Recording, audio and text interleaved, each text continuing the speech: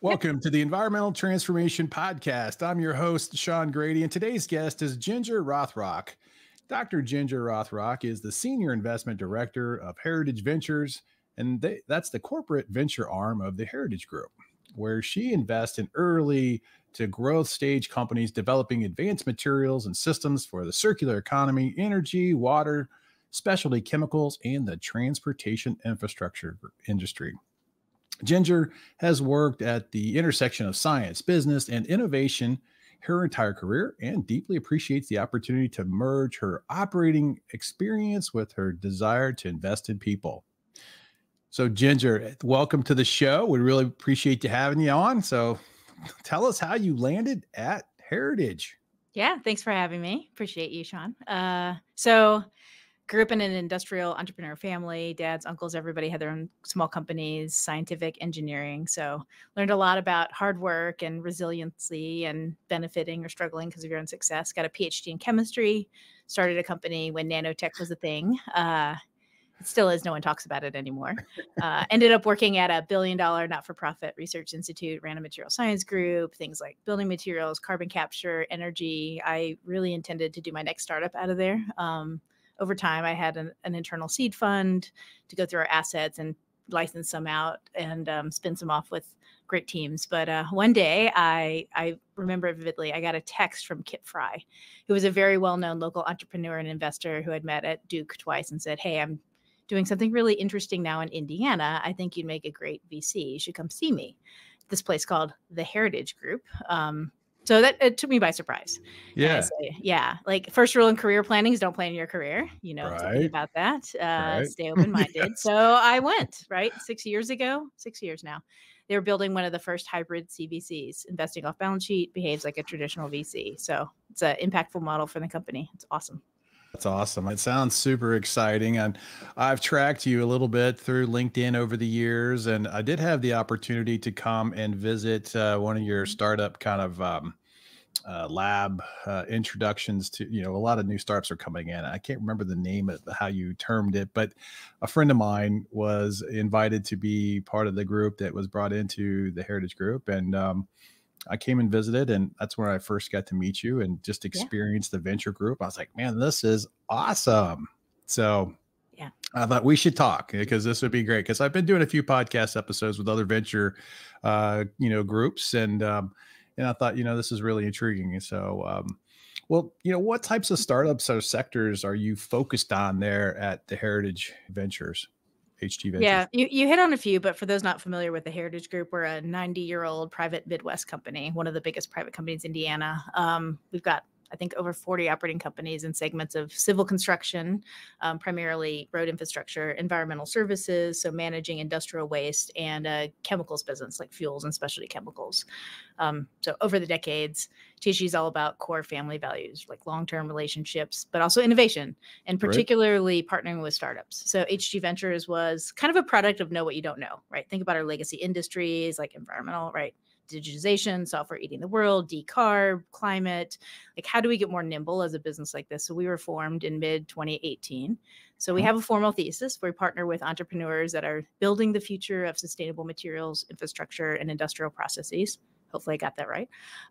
But put simply, we invest where the Heritage Group can help.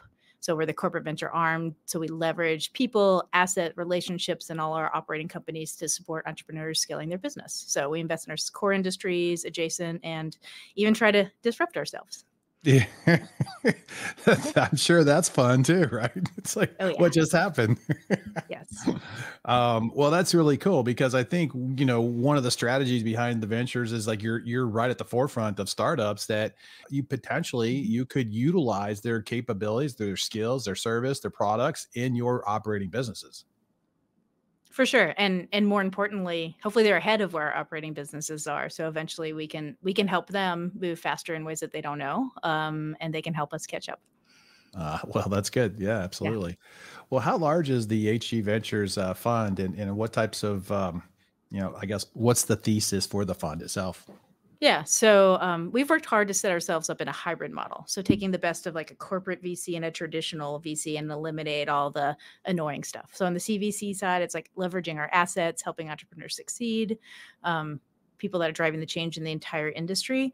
But we don't need business unit sign off. We can actually move as quick financially as a traditional VC. So we do invest off the balance sheet. We do $50 million per year to our investments, and we're about the equivalent of a $400 million fund.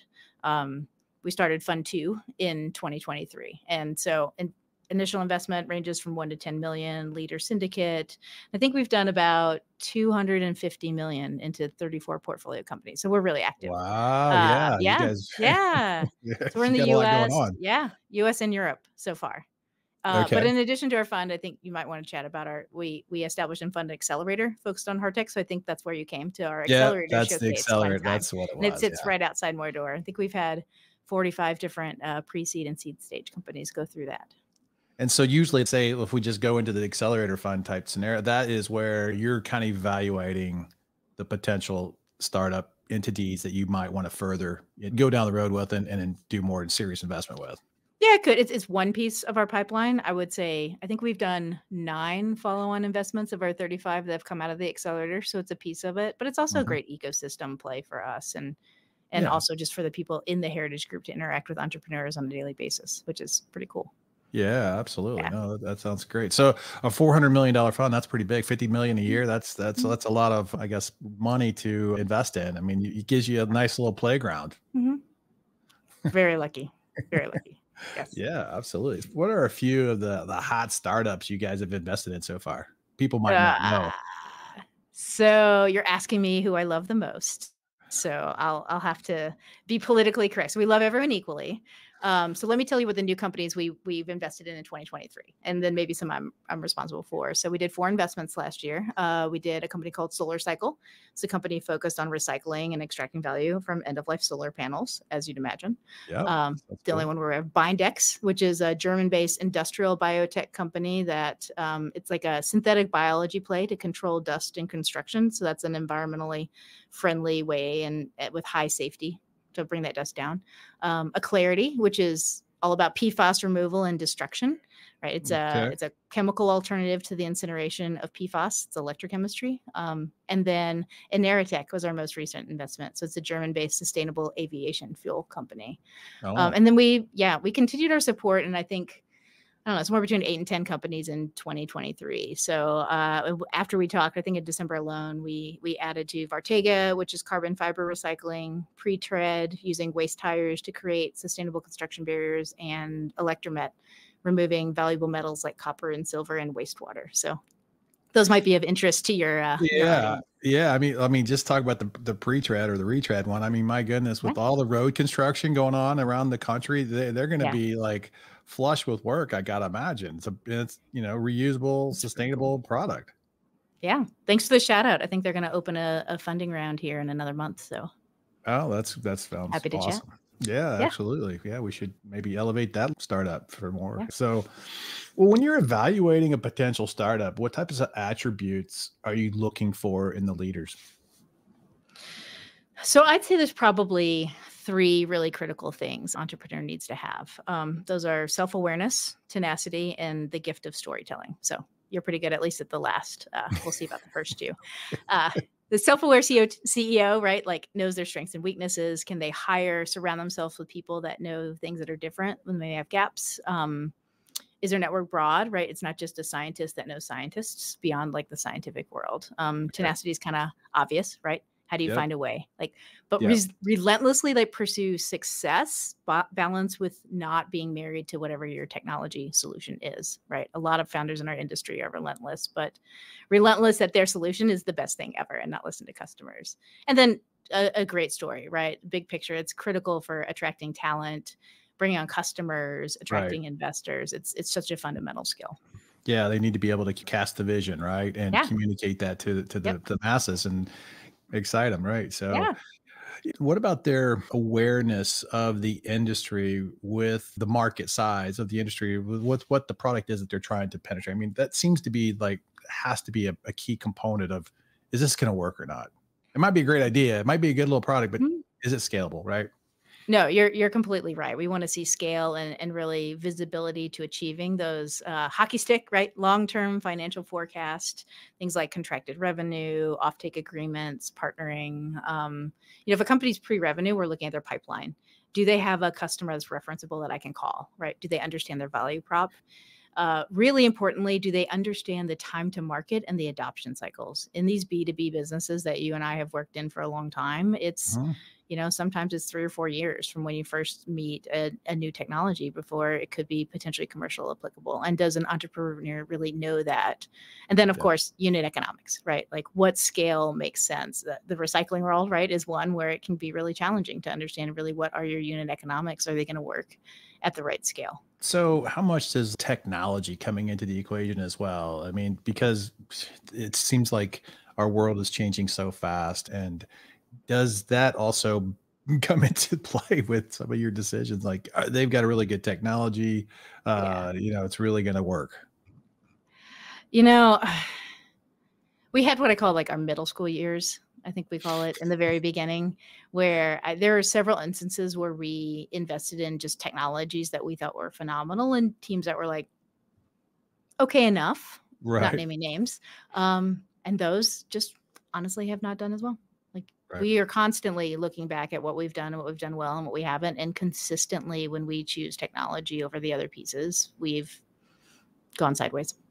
Gotcha. Yeah. So it's great, but It's not the execution, leader. execution, execution. Right. Well, It's and like not you the said, leader. there's disruption all the time. And like if a leader can pick it up and pivot and make hard choices, then Then uh, that's then valuable. That's that's gonna huge. win. That's Yeah. huge. So That's big. right. Yeah. Yeah. What are some of the challenges with investing in startups? I mean, kind of talk through some of the issues that you face when you're like really wanting to partner with somebody like that. Yeah. I mean, I think a lot of it does come back to like the self-awareness piece, right? I think the focus on customers and what customers want, not what I know, what I've known in the past, being open to being coachable, um, and really understanding the market. So many of the founders that we see have, you open up a pitch deck and it's 75% technology. And when we really want to see like 75% market and business plan, right? Yeah. And so I think making sure that people are you can't talk to customers too early. I think that piece is challenging because it's like you can see it. It's just gonna be like, come on, man, like this could be really great, but I don't understand yet. Like I haven't connected the dots. So I'd say that's probably one of our bigger challenges. So when you're working with a startup, Yeah. and maybe they're struggling a little bit to really cohesively pull together the business plan, are you working alongside them, helping them understand like this is the best way to kind of promote, pitch this, and you look at all the the market factors? I mean, are Mhm. you helping them develop that too? Oh, for sure. Yeah. Our structure actually allows us to sit on boards and be a fiduciary to the company, or have like an observer role where we hear about successes and struggles and kind of proactively jump in. Mhm. Sometimes it's like personal coaching and mentoring because people are just personally having a hard time. But a lot of times it's value add. We have a full-time person that's a platform manager who actually works to connect our portfolio companies to the greater heritage group. So things like deep market insight, things you can't find online. What are chemicals selling for right now? How are they being distributed? How do we move goods from India? What port? Like really specific questions that we can help groups answer. Or talent, right? We've lent companies talent. One of our lab leaders became an interim chief science officer for a startup to help tackle a very specific scale up problem. And then pilots, right? We talked a little bit about talk to your customer, work with your customer. A lot of these entrepreneurs face a lot of these first pilot or sales cycle risks. A lot of these companies are selling products to industrials, and Mhm. now these corporates don't move at startup speed. They don't want to be the first. And we've been a pilot tester, a customer for a huge number of our portfolio. Yeah, that sounds really good, though. I mean, if you can sit on the boards of these startups and really provide that guidance that they truly need, because most of the time, probably some of these startups, they've been in the industry a bit. They Mhm. have a fairly good grasp of what's going on, but they just need a little help taking that technical expertise to the Mhm. next level. So that's really good that you guys are able to do that. I just sat with a founder the other day who was part of we were their first check-in, which isn't something we do a lot, but we did. And he's like, what are people even looking for? And so I spent 45 minutes with them explaining, like, here's how a VC is structured. And this is why, like, they're looking for 10x returns and this is the asset class versus, just investing in the stock market. So that's fine. Yeah, they're probably like, this is all foreign language to them because they're so deep and sure. steeped into their technology and their product, right? They just don't have that business acumen, so to speak, possibly. So it could be, it's good to have you guys there to help them. How does the HG Ventures manage the investments in the startups? I think we talked a little bit about you partner with them, and you sit on boards, but what else are you guys helping them do? Do you help them market the products once it gets out? I mean, for sure. It's a huge realm of things. We're introducing them to customers. We have our environmental group has a big sales team who does waste management for Fortune 100 companies. So making intros to customers, walking them into the right purchasing manager. We're actually out scouting startups that specifically fit our operating company's challenges. So I'm like, I know right now, for example, organic waste is becoming a huge headache for, like food waste and other organics. And we're like, who's out there doing a distributed model for waste to energy that we could pull in and, immediately introduce to customers that have a need. So it works both ways. So we get great insight on the market from our own operating companies and then use those to go out and source startups that we could or could not invest in and bring them to the table to help everybody. I can't imagine if I was a startup and understanding the potential network value that HG has. Oh my gosh. that would be amazing. You really do have your own network of potential clients to bring these companies to.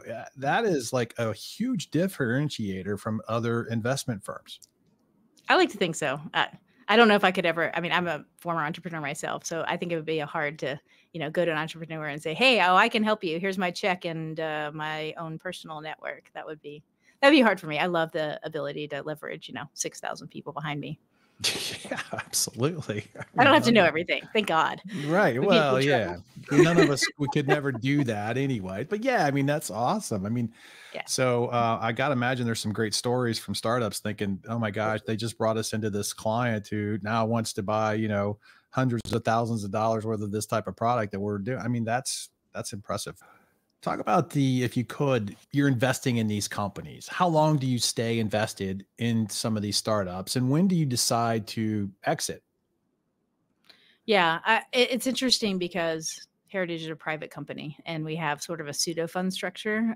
So there is a long-term growth mentality here, but the venture group is measured on financial return, right? We want to see and support venture scale growth like any other VC. So we believe we give resources to the entrepreneurs to generate better outcomes. They can be faster, scale, but we want to be aligned with other investors and the founders. We measure IRR, we compare ourselves to other VCs. So I think it's both sides. We don't have this arbitrary 10-year life to a fund. Thankfully, we have the support of this family-owned 95-year-old company, but we can let other investors or the founders drive those decisions.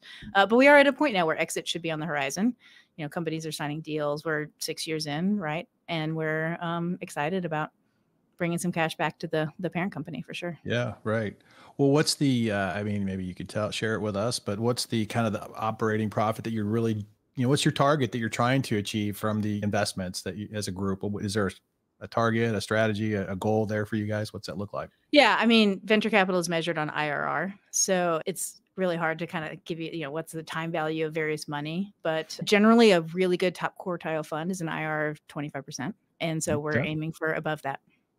And we are right now. For Fund 1, we're above that. So hopefully we stay there. But awesome. We're trying to compare ourselves to the best venture funds and hang in there and show that we're both good investors and good partners. So I'm imagining in the realm of the venture fund groups out there, do you guys have conferences that you guys go to and you get together and you tell stories? Tell me, is there anything that's going on in that realm, or is it too competitive? No, it's both. I think almost every deal we've done with a co-investor. And we're not always the only money in, right? There's always investors that have invested before we have, often investors that will invest afterwards. So it's, what is that awkward word? Co-opetition. Yeah. I would say there's a lot of cooperation within the corporate venture industry specifically. We actually last week hosted a global corporate venturing get together of the people that do fund operations here at our place in Indianapolis. And there's a big conference in March every year in Monterey. That's the global corporate venturing. There's like 900 corporate VCs there. And so I just spent 3 days talking to potential co-investors and collaborators. And Oh, great. Good. yeah, there's a Okay. number of them. I mean, think That's like about a like, big network. yeah. And so I know everyone, for example, that's investing in PFAS, like we share data information because we're testing startups that are, destroying PFAS. Are they or are they not? Other people I know in the microelectronics industry or the materials industry are looking at it too. And so we're sharing deals. We're like, have you seen this? Have you seen that? Because there's so many there's going to be a number of solutions that are important for like the PFAS remediation challenge. And so that's one where a lot of us have gotten together and we have regular calls to discuss like what we're seeing and who could be a good group to pilot with. Yeah, right. I mean, Yeah. and the product that you're working with now funding, I mean, you want other co-funders to come in and help it scale too, right? So Absolutely. yeah, that's fantastic. That's great. Well, I kind of assumed that. I just wanted to, ask the question and see how you guys are connecting I with will others. say I gave a term sheet 2 nights ago to a company that I know has 5 other term sheets. I'm also like, dang it, I want to win that. I want to win. Okay. It'll all be over by the time this publishes, but I'm like, it's not all, flowers and butterflies here. Yeah, I'm sure, like you said, there's a little bit of competition there to try to win the startup's interest. Yeah. So that's good, though. Well, okay. ESG, let's talk about that. To me, that seems like it's the big elephant in the room as far as a lot of the conversation of what we're doing with investing. How is that driving the startup market for you guys?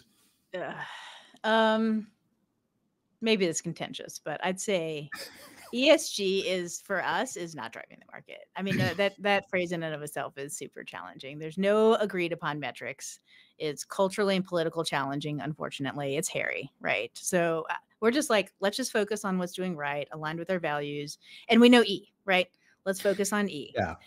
All of our investments, all our investments are in companies with environmental benefits. It's core, right? We started our environmental business when the EPA started, long-term value creation. Let's invest in great teams with large markets. And we inherently believe that companies that would be categorized as sustainable, as you used, are this decade's next serious moneymakers. Like, why not? Yeah. Right. But we don't just fund a company because it's a big E. It has to be tied to one of the other big trends, right? Yes, environmentally friendly and addressing a supply chain concern, right? Yes, E and addressing like a challenging labor market or metrics and regulation that are happening right now. Like all these economic factors and implication of climate change and the like are driving metrics and mandates and regulations. So, it's a blessing. Yeah, I mean, climate change, the technology in that space of just helping reduce climate change. And there's a lot of, I'm sure, startups that are pretty intriguing for you guys at some way to help make a difference in that whole actual aspect of climate change. When you talk about the accelerator lab that you run, how does it work? How does a company become a part of that? And what does it mean for that company if they're selected? Sure. So our accelerator program is an on-site program. It runs for 3 months every fall. So we give access to our market knowledge, technical expertise. We do give 150K convertible note. Companies are applying now, like first half of the year, and then they come into the space to get access to basically all of the heritage group, right? Things like we focus heavily on pilots. Like we only identify and bring in companies that think that we can test their material, their product, their process in our own plants, on our own facilities, on the roads, whatever it may be, right? Because this first pilot and risk with long sales cycle thing that I mentioned before. So our goal is to provide these opportunities, provide critical first use cases to speed adoption. We have corporate mentors from across all of our operating companies and outside to dig in to solve like big problems, right? But it's a two-way street. Startups learn from us and other big brands in our network, and our corporate veterans can see the value of doing more faster. Yeah, it sounds like that's a pretty good commitment too. 3 months. I mean, so somebody who's the leader of that company, whether it is the owner, the startup, they've got to commit to come and practically live in Indianapolis for 3 months, right? They absolutely do. Yep. So we got to make it worth it for them also. There's lots of accelerators out there, and I think every entrepreneur should look at the trade-offs and make sure it's worth it. Yeah, no, exactly. I mean, that's Yep. pretty cool. So any successes out of the accelerators you can share? Well, that company you mentioned earlier, Pretread, with Uh-huh. it's taking all the recycled tires and turning it into barriers. Yep. Well, we funded and led their seed round, and now they have a operating facility in Denver, and it's a pretty cool operations. And they're making hundreds of barriers a day, going through tens of thousands of tires for some really cool products. So And, you that one's know, looking good. used tires is a big problem across the It country. is a big That's problem. solving a big issue. It's a big issue, and it's actually one of the very few solutions that uses a lot of tires per product. It's like 70 tires per barrier. You know those big concrete barriers that are like when you drive around the highway, the things that are Yeah. like lining the highway? It's replacing that.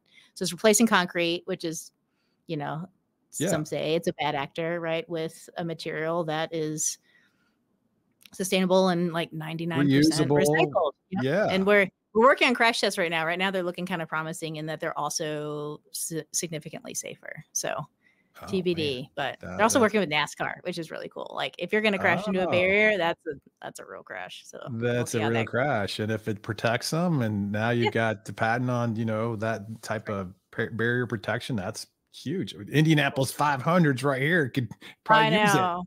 I know. They gotta be a We got to client. we got to scale it. Oh my Yes. We'll open our gosh. Indiana facility hopefully next year. Oh, that's great. Oh, that's Yeah. great. Yeah. Well, so a lot of times I do these little lightning round questions with the guest, and tell me a technology or sector that you're bullish on right now. Oh man. Well, I mean, I have to say we haven't used the word AI yet. So Yes, right, right. just kidding. Just kidding. It's like I mean, we should be looking at how Gen AI is going to impact our legacy industries, right? It's an opportunity to invest ahead of the curve. I think we're really exciting about infrastructure development and urbanization. We published a Future of Roads report that just covered this topic in depth, and we're going to have an in-person workshop with about 200 people here on that topic in 2 weeks here. Okay. Basically, summary is like roads have been the same for 100 years. All the vehicles that drive on them are getting exponentially smarter. So there's so many opportunities in safety, efficiency, sustainability. I'm also on the environmental side really excited about like the whole supply chain. The cost and complexity of doing business is just still increasing. There's so many challenges, and decentralization of supply chains is really interesting to me to meet those challenges. So onshoring, nearshoring, things related to the circular economy, I think are really exciting.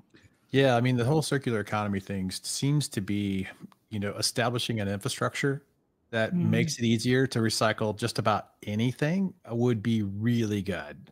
yeah, I know that's like a silver bullet or I some sort know. of a pie in the sky, but Freaking collection infrastructure would be amazing. yeah, I mean, a couple years ago, I interviewed Tom Zaki, who's the president Mhm. of TerraCycle.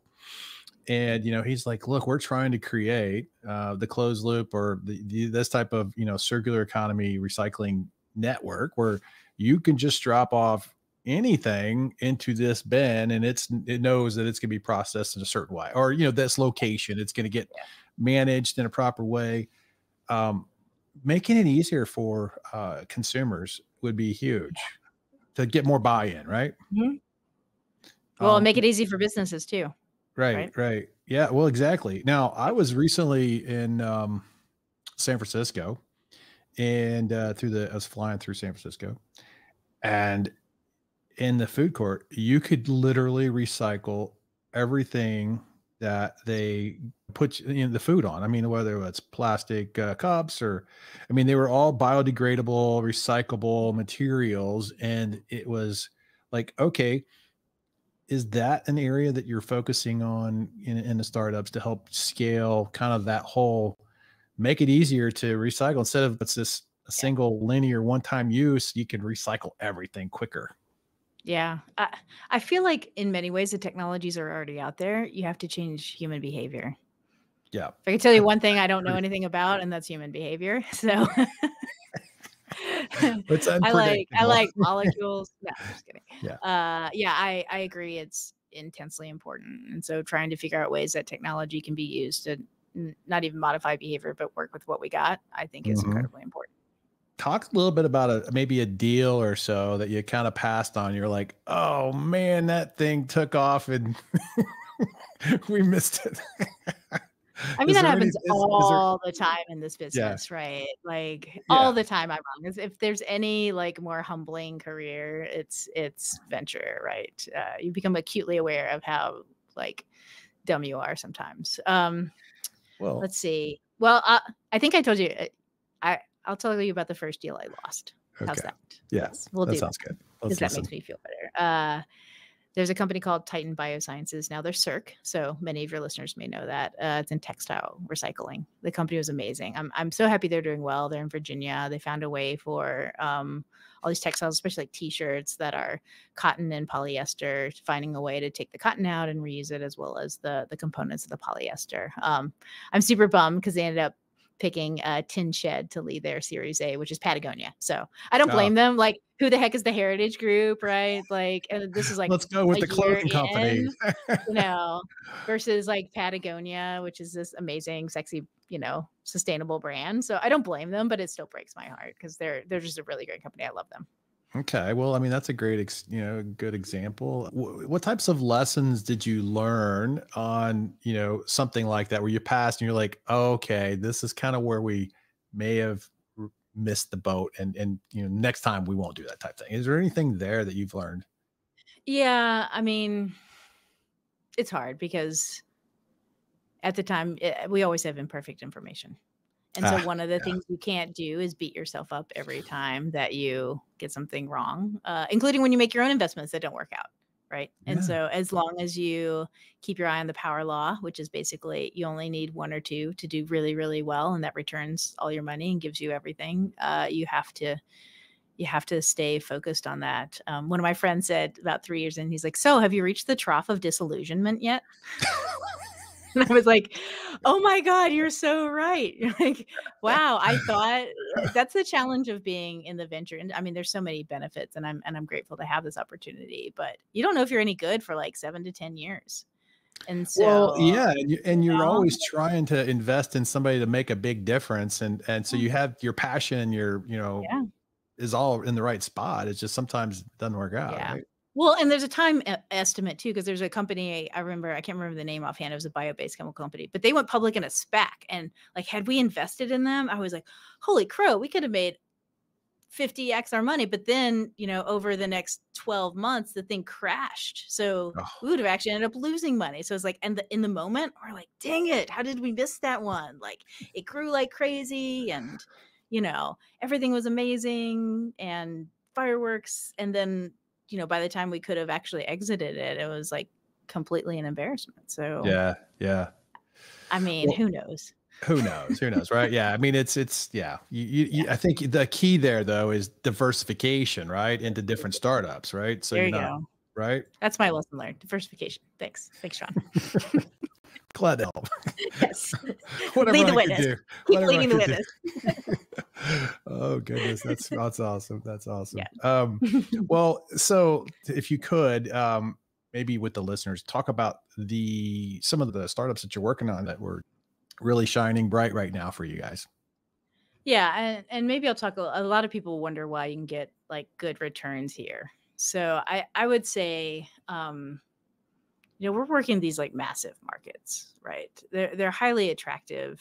Any hard tech markets are really big and vast, and everyone talks about size of market. If you're disrupting, construction with a solution like a pre-tread or energy or fuels, like the sustainable aviation fuel company we just made an investment with, like so many of these sectors have not seen disruption for a while. It's just such a good Mhm. opportunity for innovation investment. And I'd say another unique aspect about this industry is like the competition is often just inertia. Like you're competing against the status quo. And so many of these technologies may be, particularly ones that are maybe doing like an automated waste within a facility to do Mhm. circularity, right? Often you're replacing a person who was, at the back of a facility, like testing, what this world looks like, right? Yeah. Testing the wastewater with like a pH thing and a bucket and like trying to, Yeah. dump chemicals in, right? That's what you're competing against. And so I'm really excited about the opportunity to automate, groups like Electromed and Zwitterco in the water industry, like working on automation of like waste coming out the back end and water being recirculated within a facility. I think those are really exciting. And yeah.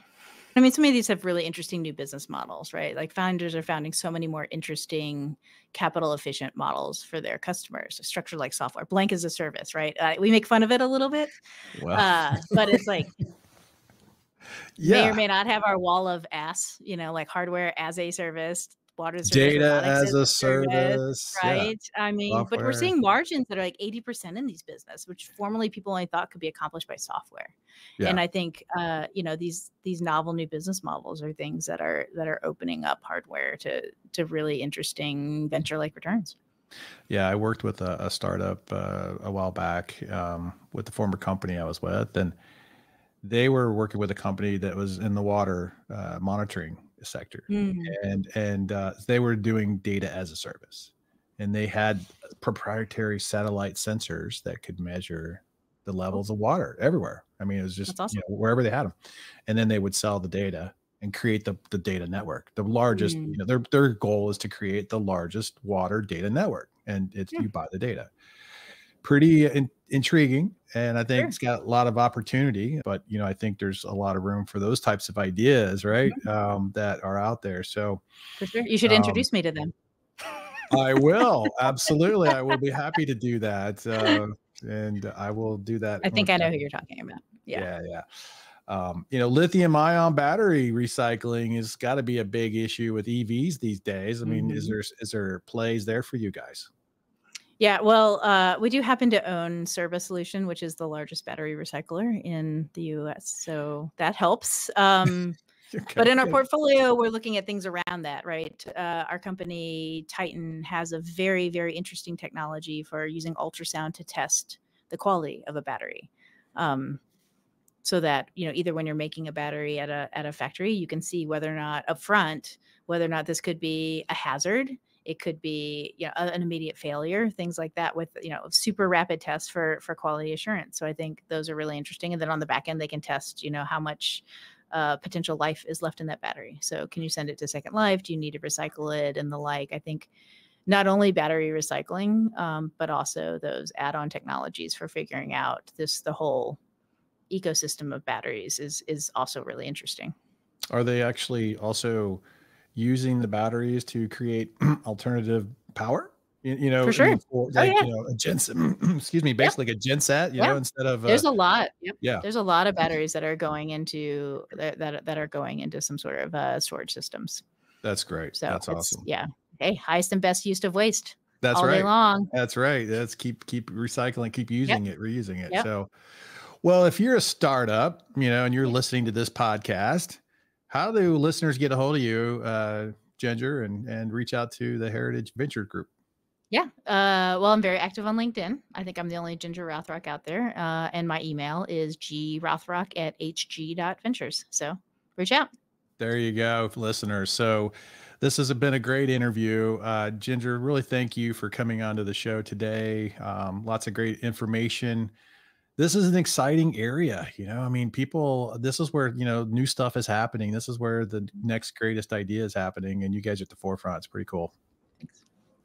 Thanks for having me. All right. Well, thank you for coming on the show.